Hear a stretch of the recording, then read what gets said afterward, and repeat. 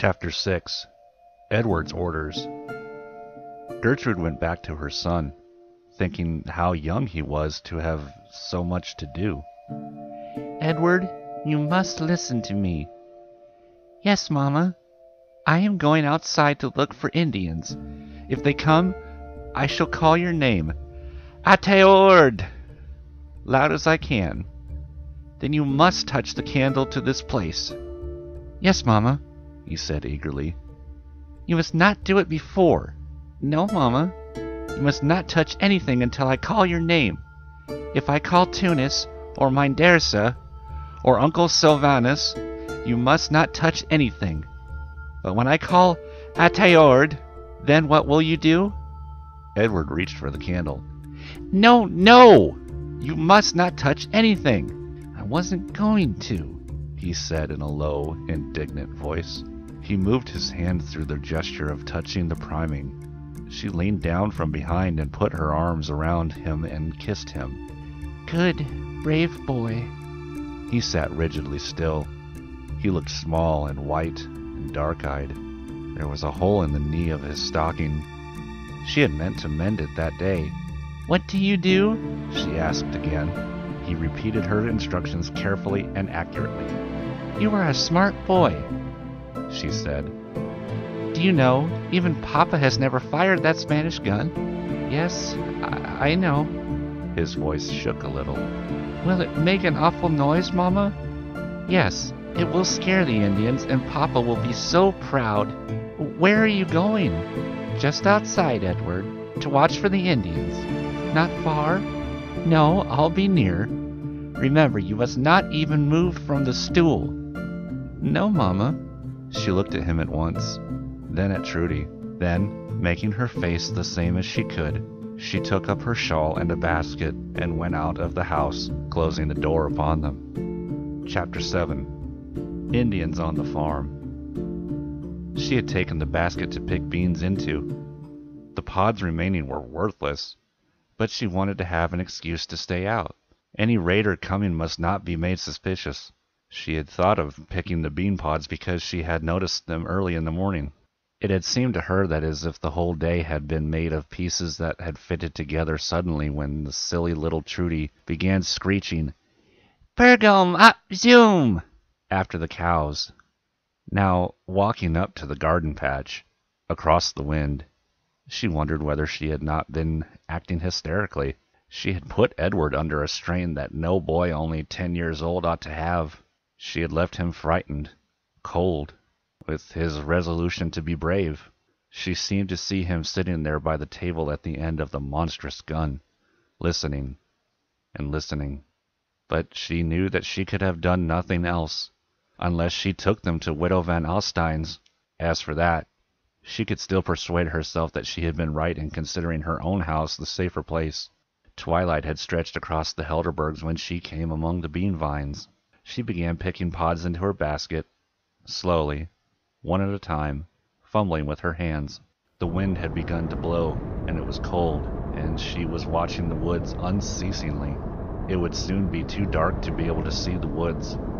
There was only a pale light to show the rolling tops of the hills. There was no light at all to the north now, and the night was a visible blackness in the sky, so that Edward might not feel too deserted. Now and then she sang, her voice carrying away from her lips along the wind. She hoped, its small part, that he could hear her. Up and down on a little throne, the pigs are in the beans.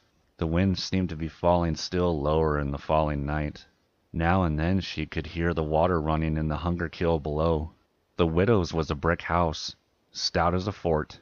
As she thought of it, Gertrude turned in that direction and saw a rise of flames through the branches. She had been right then. Van Alstyne's was afire. The wind was dying and the flames sprang high. Silence had come into their own little valley. She understood suddenly that the Indians had got by. They were in the Helderbergs. Where Teunis and his men could be, she did not know. It was too late for him to help her now, but if she had been right all the way through, maybe she would not need him after all. Maybe the Indians would not come along the hunger kill to find their house. It was then that she saw the Indians.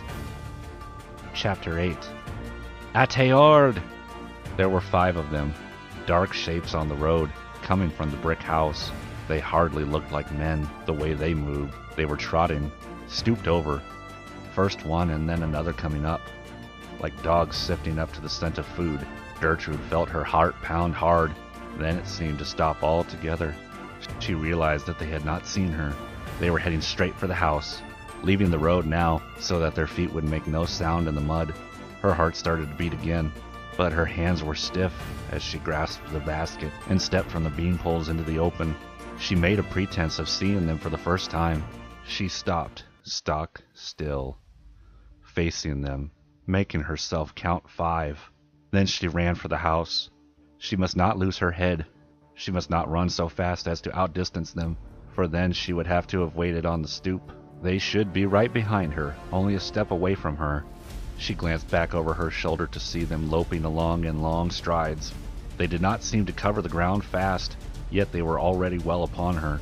She could see the feathers and the upstanding scalp locks of the leading 3. She screamed, "Teunis!" and ran for the house with all her might. She had not meant to let them get so close. The road was muddy and the footing treacherous. If they overtook her before she reached the stoop, it would be no good at all. She would be killed. Edward and Trudy, the house burned. She called, "Sylvanus van Arnhem! My Darsa!" She had not thought before how utterly she had put her trust in Edward. Coming down the slope of the ground, the Indians closed with an unbelievable rapidity. Gertrude was a good runner, but she had never ran as fast as this. She could hear the pounding of their feet over her own and the hammering of the blood in her head, but she kept her feet and ran up the steps onto the stoop and shouted, "Ateord!" Then a flashing pain entered her shoulder at the back and she was flung against the door.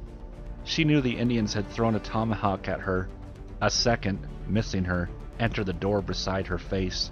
She turned about weakly to see them springing onto the steps, their heads faintly lit from the candlelight shining through the chink in the blind, their faces painted red and yellow and white, and the silver rings swinging outward from their ears. A tremendous flash, a roar that shook the stoop under her, and a choking cloud of smoke removed them. She saw the leader cave in over his own knees and the next 2 flung back on their shoulders. She saw nothing else at all, but she knew that Edward had touched off the Spanish gun. Chapter 9. Firing the Gun. When Edward touched the candle to the priming of the Spanish gun, he felt so cold that he could barely move. He had heard his mother running down the road and had heard her shouts for his father and Uncle Sylvanus, now dead for a long time, for Van Arnhem and Mindersa, and then he had heard the running feet of the Indians behind her. Outside it was black dark. He did not even touch the candle then, but he fastened his eyes on the priming and moved his hand to the candle, ready to take it up. Then she was calling, "Ateord!" and he heard the tomahawk drive into the door as he laid the flame down on the gunpowder. It fizzed for an instant, smoking out in the priming hole. Then the gun roared, shattering the glass, and the butt, striking him fair in the chest, carried him backward off the stool. He was not aware of it. He was not aware of anything till he heard Trudy screaming. That woke him up to the fact that he was lying on the floor on the kitchen with the Spanish gun like a log on top of him. He was puzzled to find the dead candle in his hand, for there was light enough to see Trudy.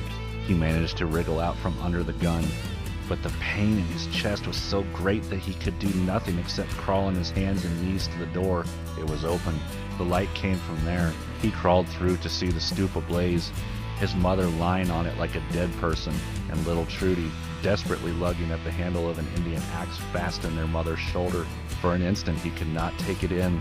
Then he realized that the fire was almost under his mother's skirt. He ordered Trudy to let go of the axe and help him drag their mother off the stoop.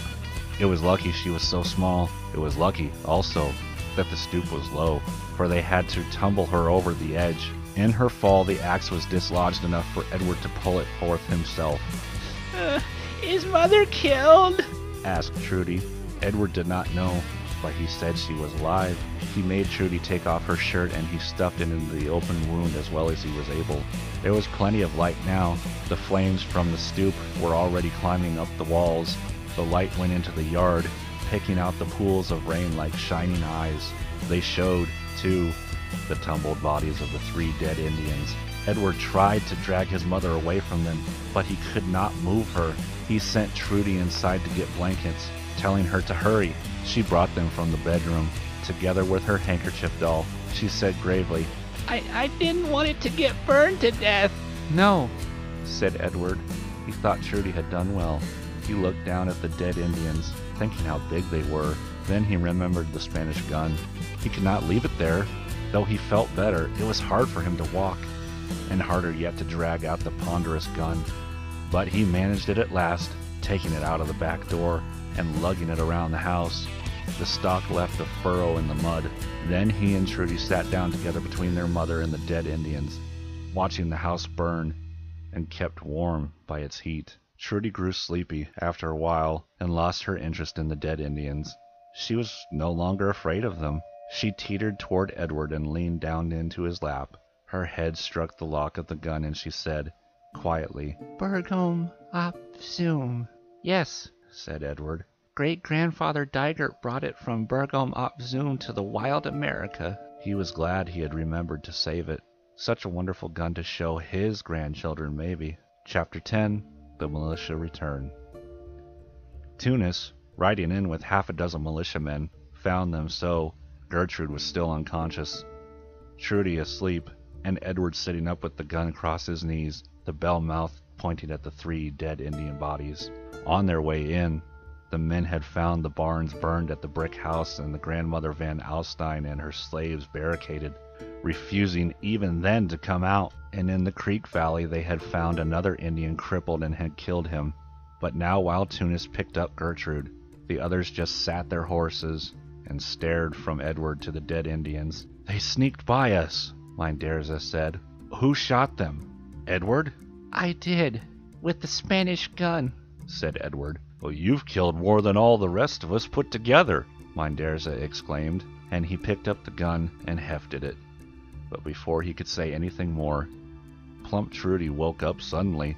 Bergom op Zoom, she said, pointing solemnly at Edward.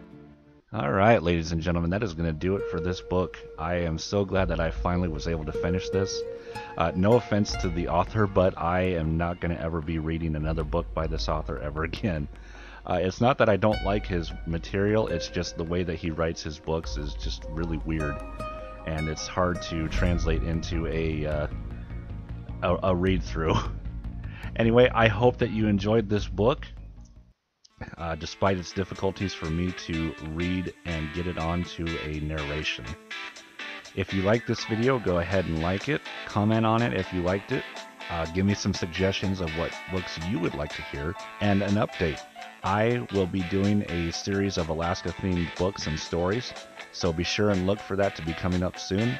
Once again, I hope that you enjoyed this. This is Mr. Floppy 19.